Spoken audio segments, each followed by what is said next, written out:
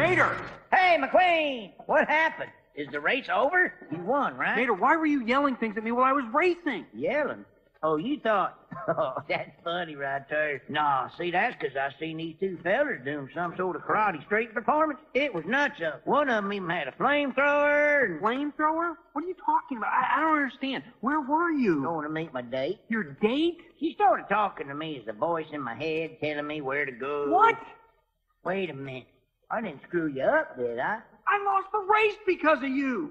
Well, I'm sorry. I didn't mean to. Your imaginary girlfriend? Flamethrowers? You know, this is exactly why I don't bring you along to these things. Maybe if I don't know, talk to somebody and explain what happened, I could help. I don't need your help.